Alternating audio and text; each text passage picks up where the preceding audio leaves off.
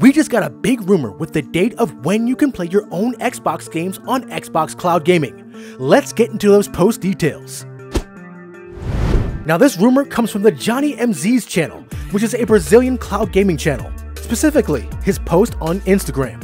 Now I had to translate this from Portuguese to English, so the translation might be slightly off. Plus, this rumor is not verified by any online source, so take this all with a huge grain of salt.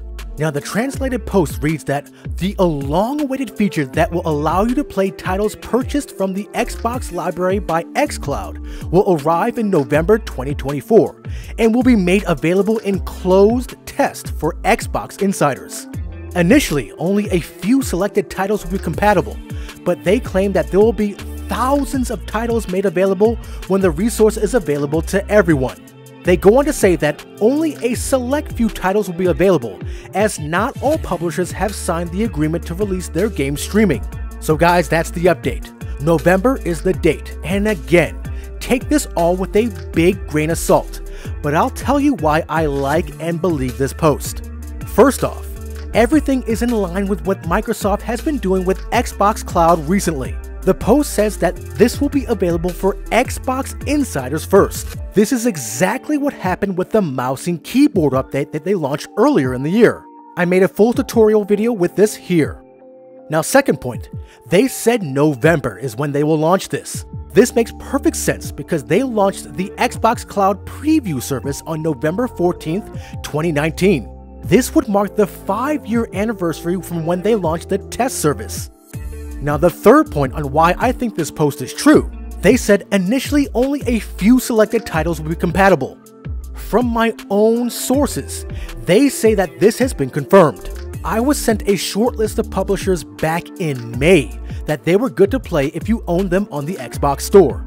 Titles from Activision, titles from Blizzard, EA, CD Projekt Red, and Square Enix will let you stream Final Fantasy XIV but no other games. This is what I've been told. This was way back in May, so things could have changed. I was also told they were going live with this in July, and that never happened, along with the Xbox Mobile Store. So this could all just be extreme speculation. November is just over a month away, so I guess we're gonna see very soon. Will we get to play our own games on Xbox Cloud this year? Let me know what you guys think about this in the comments below. I will leave the original Instagram post in the description. So if you like this hopeful update on Xbox Cloud Gaming, give us a like. Also, make sure to join as a member of the channel or join our Patreon and our Discord in the links below.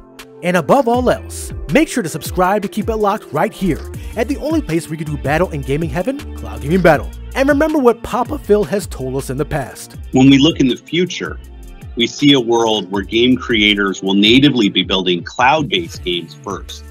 They will think first about their game running in the cloud. With almost unlimited access to the hardware capability that's available in a data center, they'll be able to scale the capabilities of their games up and down, potentially hosting hundreds of thousands of players in a game, or making use of multiple CPUs and GPUs in the cloud to deliver experiences that no local hardware could unlock.